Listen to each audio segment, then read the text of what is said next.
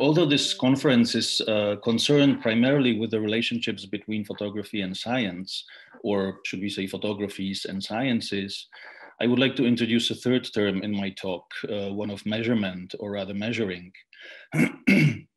I don't think, or at least hope, that it will not distract our attention from photography and science, but can in fact provide a meeting ground for these two fields as science becomes photographic and photography scientific precisely through and as various practices and techniques of measuring and co-measuring. References to measurements have turned out in the previous talks and in the debate you just had on comparing comparing photographs from archives from different time periods. Now, measurement is often seen as a hallmark of the scientific enterprise and a privileged source of knowledge, especially within the natural and empirical social sciences. The emergence of modern systems of measurement historically coincides with the emergence of photographic technologies. Besides their common social, cultural, and economic background, both technologies also share epistemic ideals of precision, consistency, convertibility, objectivity, and universal accessibility. Early commentaries on photography, from Arago to Talbot, from Poe to Holmes, stress the advantage of photography to provide minute, accurate, and commonly scaled data. Photographs have been used to measure anything from the brightness of celestial objects to motion or social phenomena. In her book, Photography and Science, Kelly Wilder aptly summarizes various approaches to measuring photographs in a subchapter titled The Impulse to Measure. Photographs depict specific objects at a specific time and in a specific place, and measuring photographs can tell us something about those particular objects or their states and conditions. Photographs can be produced intentionally to be measured, or one can even measure photographs that were originally produced for other purposes. To give you at least a short quote from a book that we know all very well, I assume, the very notion that photographs could possibly be measured forms the foundation of various types of scientific photography, such as Raman spectroscopy and photogrammetry, two methods that bend photographic observation to mathematization. Now, Wilder distinguishes spectroscopy as a field that basically dispenses with the pictorial. Measuring diffraction through photography does not produce images that would depict anything recognizable, but rather collects light over time to produce spectral images as quantifiable data. And photogrammetry, which contains visual information alongside the mathematical. In any distant surveying, we need control or orientation points that make it possible to read certain parameters of the scene through its photographs. We can extract measurements from those photographs, while a lot of their pictorial detail can be seen as irrelevant or accidental. Now, the difference between these two kinds of measured photographs can be also described as a difference between camera-less photographs and photographs made with a lens-based camera, or more precisely, with a well-defined and situated camera, where a painstaking precision of camera placement and knowledge of its optical parameters are crucial. We can also move beyond these two kinds of photography, the camera-less and the lens-based, and consider other rather unorthodox cameras that might be called post-lenticular. We heard about one yesterday, the Event Horizon Telescope, which is essentially a large array consisting of several radio telescopes on different places of the Earth. Another recent example can be the Atlas Pixel Detector used at CERN, which is an apparatus 1.5 meters long that takes 40 million pictures per second of particle collisions. Now, the scientists who use it talk about it as of a digital camera. They say the detector is like a digital camera trying to take a picture of the birth of the universe. It is a different technology, but more or less the same concept. So here we have two kinds of photographs, and you can feel that I would very often use quotation marks around the word photograph. Photographs that are measured and measurements turned into images that are often understood or presented as kind of photographs. Now, in my take on the relationship between photography and measurement, I want to focus on a rather different set of practices and techniques, perhaps more mundane and ordinary, perhaps even pre-scientific, in the sense that they haven't yet become coherent and standardized scientific methods, but are no less important because they bring along a very basic form of parameterization of the world and of the visible. I don't want to talk about measuring photographs or measurements turned into photographs, but rather about photography as a means of measurement in itself. Now, this probably calls for a clarification of what I mean by measurement, or rather measuring. And I understand measuring as a cultural technique. So I want to shortly recall a by now canonical definition of the term by cultural historian Tomáš Dvořák, who says that cultural techniques such as writing, reading, painting, counting, making music, or measuring are always older than the concepts that are generated from them. People wrote long before they conceptualized writing or alphabets. Millennia passed before pictures and statues gave rise to the concept of the image. And until today, people sing or make music without knowing anything about tones or musical notation systems. Counting too is older than the notion of numbers. To be sure, most cultures counted or performed certain mathematical operations, but they did not necessarily derive from this concept of number. So it is this elementary practice of measuring as a cultural technique that interests me, and that has, I believe, important implications for the more developed and sophisticated methods of measurement in the sciences. And I want to situate this elementary cultural technique of measuring in a field of visual empiricism and link it with photography and other forms of images. And I will try to do that through a commentary on several images that will hopefully help me to indicate the problem I want to introduce here, and that I believe is an urgent one.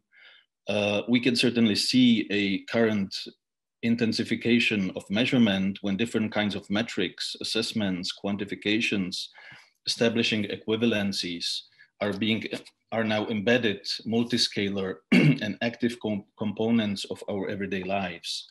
They are central to how those lives are ordered, governed, and defined.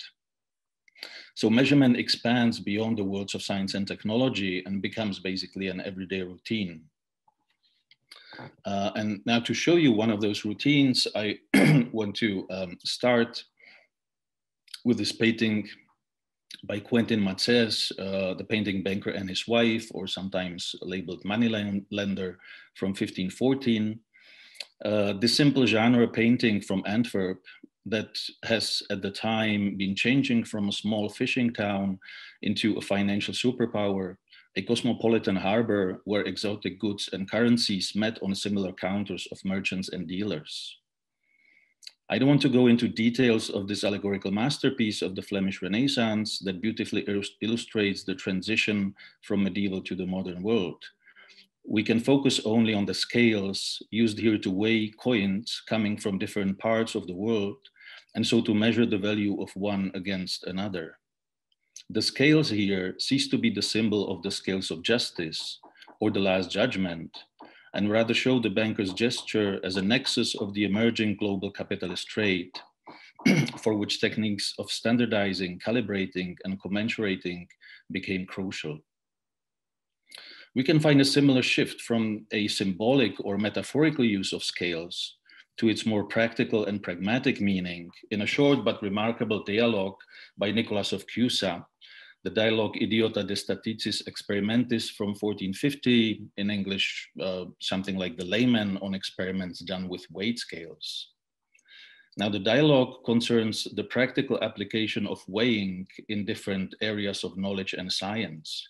Cusanus, or the layman in the dialogue, proposes an empirical research program based not so much on weighing individual things, but rather on comparing their different weights, a program of measurements and the quantification of qualities, which will become dominant in the sciences only later in the 19th century, especially with statistical physics and mathematics. Here is a short example of its application in medicine, to give you a hint of what the dialogue is about. If you were to allow water to flow through the narrow aperture of a water clock into a basin during the time that you counted the pulse beat of a healthy adolescent 100 times, and if you did a similar thing with respect to a sick adolescent, don't you think that there would be a difference of weight between those two collections of water?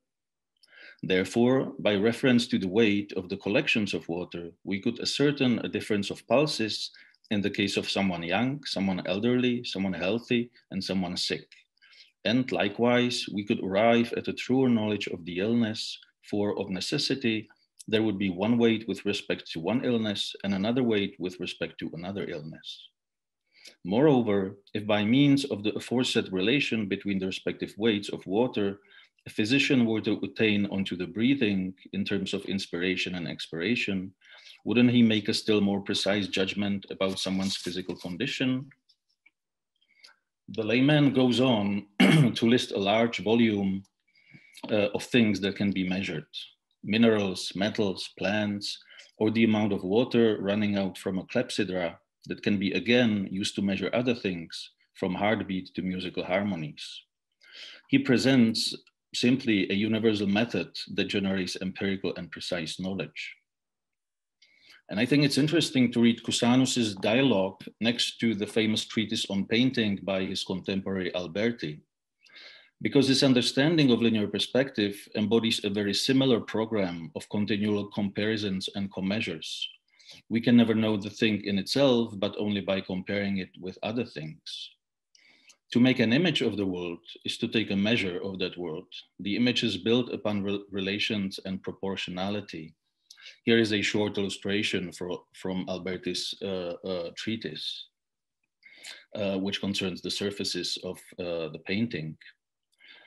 For this reason, the surfaces in a painting certainly appear very clear and very bright, with the same proportion occurs there between black and white as occurs in the objects themselves of an illuminated thing compared with a shaded one. All these things then are found out by comparison. In comparing, therefore, the objects, there is certainly such a power as to make us conscious of what is more, less, and equal.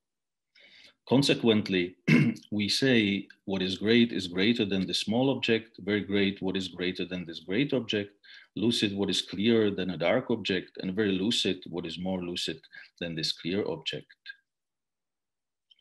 So for Alberti, the understanding of things occurs only through comparison and measurement. Probably the most famous link between measuring and image making is of course provided by Albrecht Dürer, less than a century later. His treatise on measurement from 1525, which is best known for instructions on precision drawing, was intended, as the artist declared in its introduction, not only for painters, but also for goldsmiths, sculptors, stonemasons, carpenters, and all those for whom using measurement is useful. So Alberti says that we can learn by comparison if we have some sort of benchmark or standard. And he himself refers to Protagoras and his saying that man is the model and measure of all things. Thus, all pictorial information can be related to human figure or its parts. This is, of course, a common strategy employed whenever some unusual object is depicted, but still somehow comparable to our human measure. Another strategy relates images to things as they are seen by human eyes. This is especially the case in early microscopy. Here is what I believe is the first example of a magnification, Francesco Stelluti's We Will, from a book published in 1630, which is here juxtaposed with the real size of the buck as if it would crawl on the page next to its magnified version. But the comparison doesn't have to concern only size, of course. Getting back to the relationship between money, currency, and weighing them, we can take as an example price inflation, or namely hyperinflation, which has created its own photographic trope, juxtaposing images of everyday food and household items with piles of near worthless banknotes.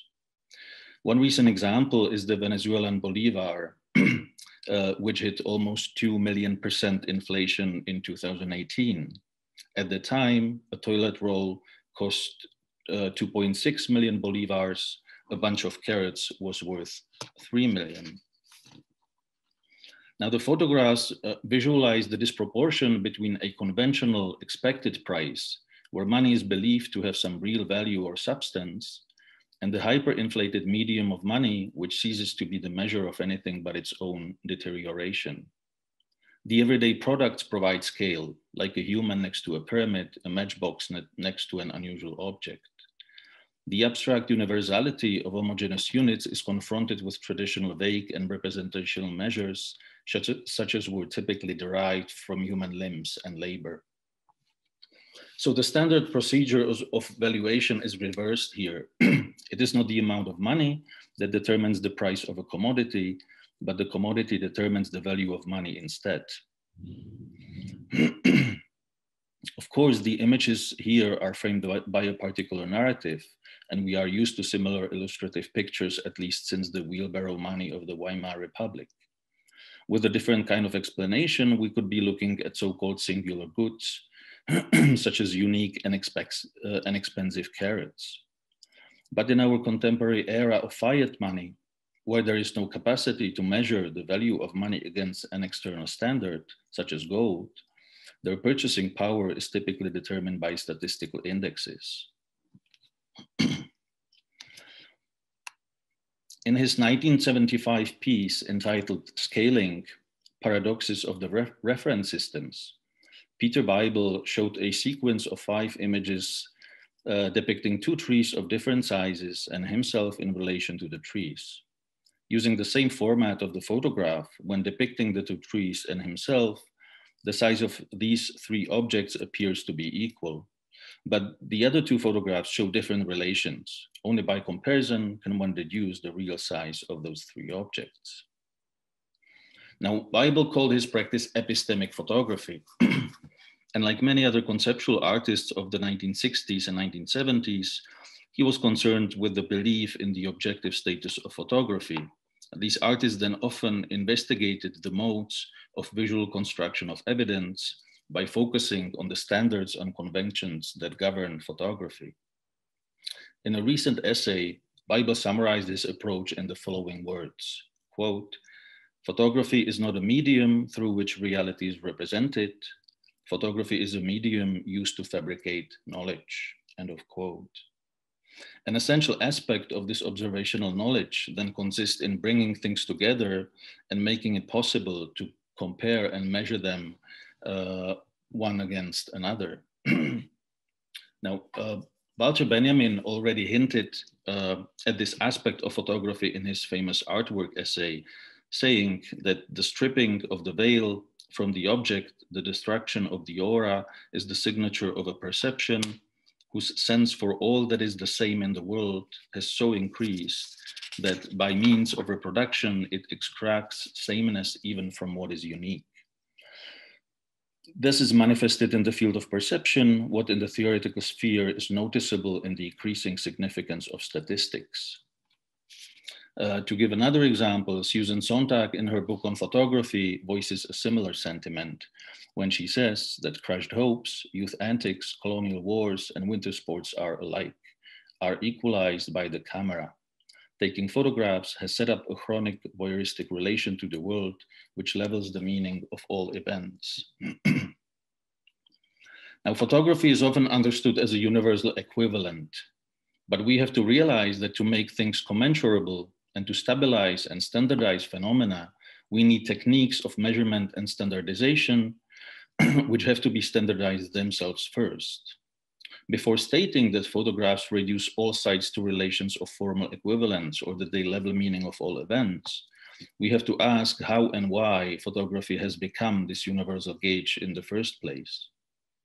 Looking at professional or pre-automatic photographic gear and materials, one quickly finds out how essential measuring is photography, and that every pretty picture emerges out of sedimented practices of measuring, scaling, grading, and calibrating. Every measure then is in principle a commeasure, an operation that brings discrete entities into a relationship and so makes it possible to compare and confront them side by side. Photographs constitute spaces of equivalence and commensurability. They define standards of appearance and establish the conditions for comparing things, especially when images circulate within larger administrative and political systems of scaling. Sorry. When we look, for example, at some analysis of larger collections of photographs, from Malrose's Imaginary Museum, Warburg's Atlas, or Kahn's Archives of the Planet, to the more contemporary approaches in digital humanities. Here is one example from Lev Manovich's Cultural Analytics. We see at another level of photographic measures.